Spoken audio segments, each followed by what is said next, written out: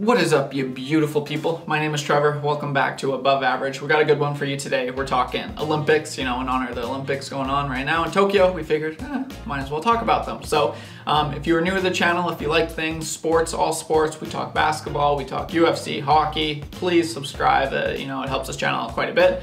And so with that being said, let's get right into this. But first and foremost, I just want to say that I have really no idea what I'm talking about. 90% of the time, I have no idea what the fuck I'm talking about. When it comes to the Olympics, I can kind of, bullcrap my way through a conversation, but, I don't watch table tennis, I don't watch water polo, I don't watch, the ones when they're in the water dancing. There's that water polo. See, I don't know. I don't know, I don't watch a lot of these, but so I'm not really gonna talk about why it's happening. I'm just gonna speculate on what's going on, because it's kind of not really my expertise. So but a lot has happened this Olympics, especially in Canada. It's been good Olympics for a lot of the Canadian athletes. So with that being said, let's just hop right into it. So straight out of the gate, this happened just overnight. Team Canada defeats Team USA in women's soccer to advance to the gold medal game. They'll play Sweden. This is awesome. They beat them 1-0. Canada's kind of been snake bitten the last few times they've played the States. And I remember 2012, there was controversy with that game. But hey, we did it. We persevere. We're strong. We're Canadian. That's the way we do it. It worked out. I'm so happy about this. Winning this, against the States, that ends a 36-game winless streak against the Americans. So that's music to my ears. I don't know what more you could want as Canadian than beating, our neighbors down south.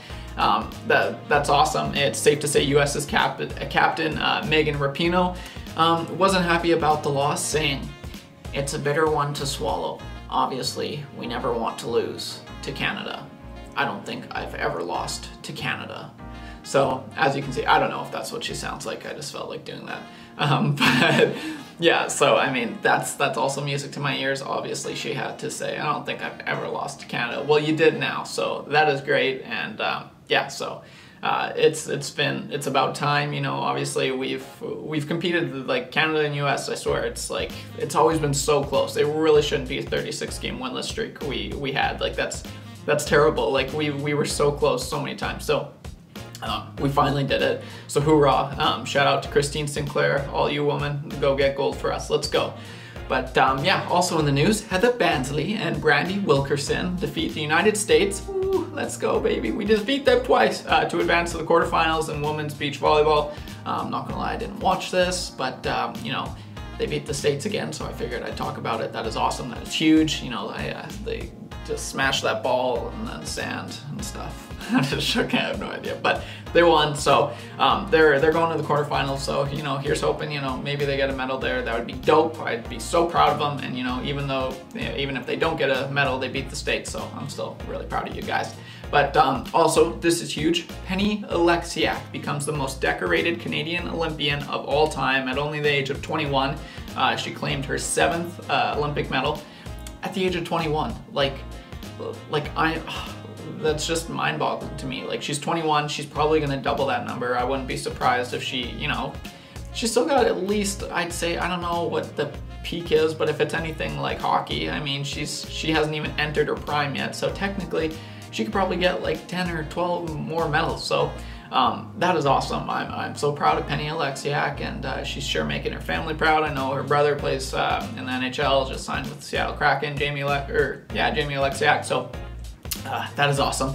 And so shout out to all the women that are kind of just destroying right now in the Olympics. They've really been holding the fort for Canada. The men gotta kind of step up their game, and that's a good segue, because the next guy we're talking about is Andre de Grasse. He placed 3rd in the 100-meter sprint. He with a personal best of 9.89 seconds. So he got 3rd.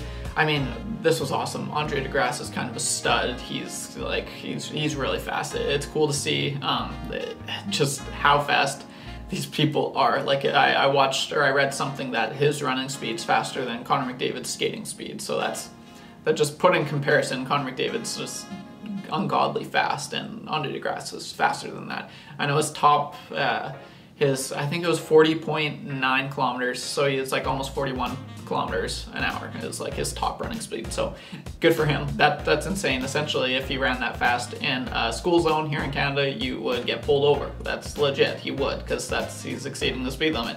But anyway, good for you, Andre de Grasse. Get that bronze, baby, and I'm proud of that. So let's go. But that's it for Canadians.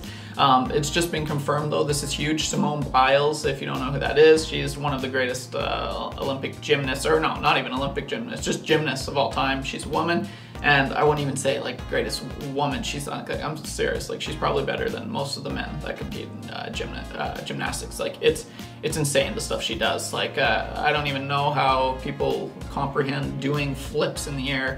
But I mean, she does it better than anyone else, and essentially she took the first few events off, you know, to take care of her mental health, which, I mean, good for her. I can imagine of having the pressure of, you know, over, 200 million people on your shoulder, right? And especially for the US. So she took time off to work on herself, and you know, there's nothing wrong in doing that. And but she's coming back. She's going to perform in balance beam or something like that, I think it was. Yeah, Simone Biles will participate in the balance beam final tomorrow. Yeah, so good for you, Simone. Welcome back, and it'll be interesting to see how she does. You know, if this, will take a toll on her. Maybe it will, but I mean, the greats always persevere through the hardest of times. So I wouldn't be surprised if she got a medal or maybe even got gold. So let me know in the comments. What do you think she's gonna get? I don't know. But yeah, so good for you, Simone. Welcome back, and yeah, let's see what you can do. Right on. Wow, I'm talking fast. I need to take a break here. But along with some of these really cool, fascinating stories, this kind of follows that. This is one of the coolest stories I think that happened, in recent Olympic memory. I don't really remember anything so wholesome or compelling as this, but this was just awesome. So if you have a tissue, maybe grab it, because stuff's about to get sad. Wait.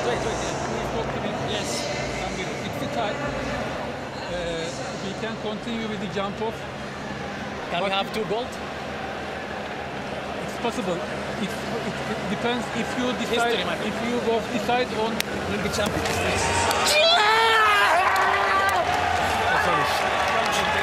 So essentially, high jump athletes Gianmarco Tamberi, I don't know if that's how you say it, but I'm pretty sure it is. It's from Italy. He's from Italy, I should say. And Mutez Essa Barshim from Qatar mutually agreed to share gold after officials told them the high jump event was too tight.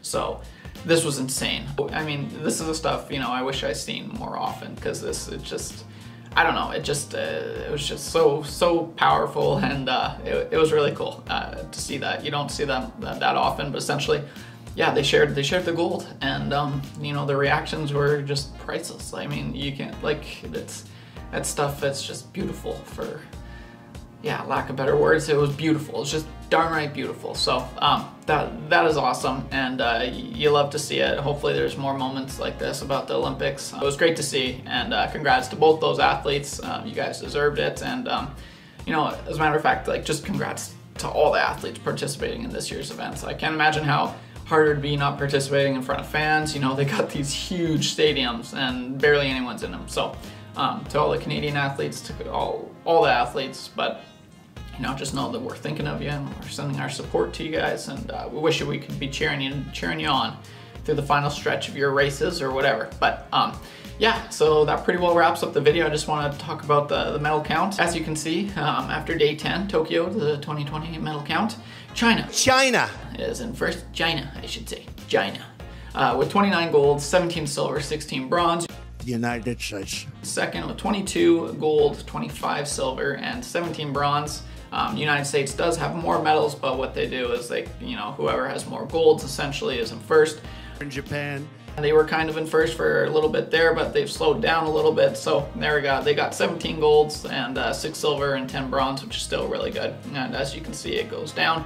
And we got Canada in 14th. Hey, it's better than last. We've got 3 golds, 4 silver, 7 bronze. I'll take it. That's nothing wrong with that. You guys are trying.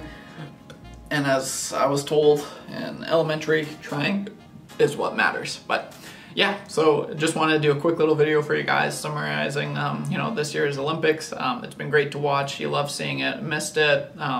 It sucks no fans are there, but hey, it's all good. And it's, you know, next Olympics, it'll, you know, there'll definitely be fans. But yeah, so like I said at the beginning of the episode, if you like sports, we're talking sports here, feel free to leave a like, feel free to subscribe. It would help out the channel a lot. And yeah, have a great rest of your day wherever you're watching this from. And yeah, that concludes this video. Take her easy, guys. See you in the next one.